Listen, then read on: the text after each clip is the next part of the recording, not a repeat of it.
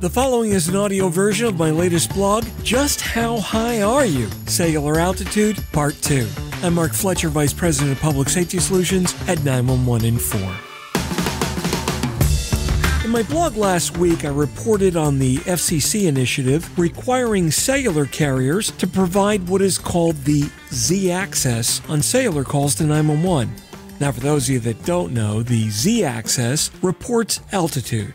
Why is this important? Well, knowing the elevation, calculating the floor that a person is on in a multi-story building is possible, and then delivered to first responders. Well, to say the least, this blog sparked many questions, with several people wondering why this has been such a problem. So to answer some of those inquiries, I decided to do a deeper dive into the topic and expand everyone's knowledge. The first part of the question is, how do I calculate altitude? In most cases, calculating altitude is accomplished through barometric pressure measurement. But this measurement on its own is worthless without knowing the barometric pressure at the ground level of the location of where you are. So if you really think about it, the altitude is not the information that a first responder needs. It's the elevation or distance above the ground that's needed so they can determine what floor number you're on. So for example, measuring altitude is typically measured as the distance above mean sea level. So if a device is 120 feet above sea level and the ground level is 100 feet above sea level, the elevation is 20 feet, or the second floor, allowing 10 feet per floor.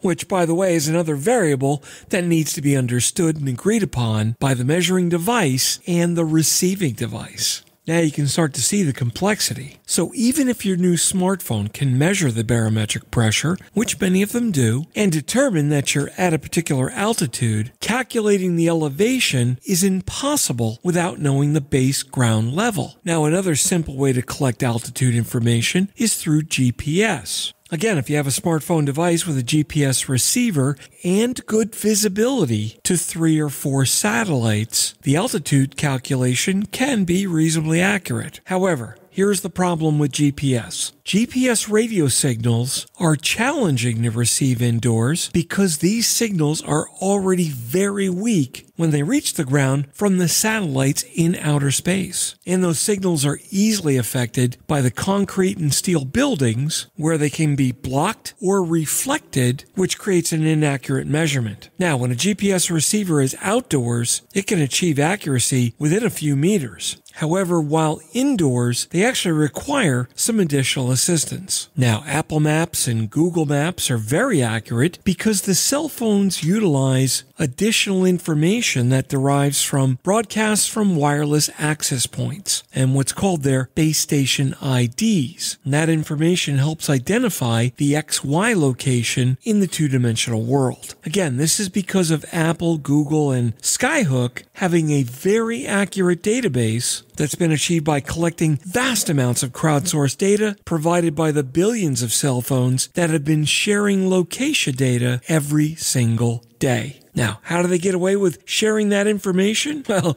read through your terms of service agreement that you just clicked on when you loaded the recent app. But unfortunately, only two-dimensional information was collected and never altitude. Now, can these be used in the future? Absolutely, yes. But to do that, those databases would have to be created that included the altitude information and then maintained with accurate information as access points moved, get replaced, which is not something that's very likely to be maintained and even less likely to be shared. But once a device has altitude and the elevation can be calculated, how do I get that data to the 911 call taker at the ECC or PSAP? Today in the Heritage 911 network that exists, the location information is determined by looking up in a database based on the caller's telephone number. Now for landlines, it's your billing address. But for wireless calls, location gets provided through a query to the wireless carrier at the time of the call. Now the response that the ECC FCC actually gets might just seem a little bit crude, and there's an example in the written version of this blog. However, keep in mind that this capability was just a Band-Aid fix for a system that was built for stationary endpoints that had a sudden influx of wireless endpoints. What's displayed is the latitude and longitude, along with uncertainty factors and accuracy figures. However, a field may not even exist for altitude or elevation. So, even if the data exists at the carrier, there needs to be a way to convey that information to emergency service call takers at the ECC. And what that information represents. Above sea level, above ground level, which is another change that's greatly needed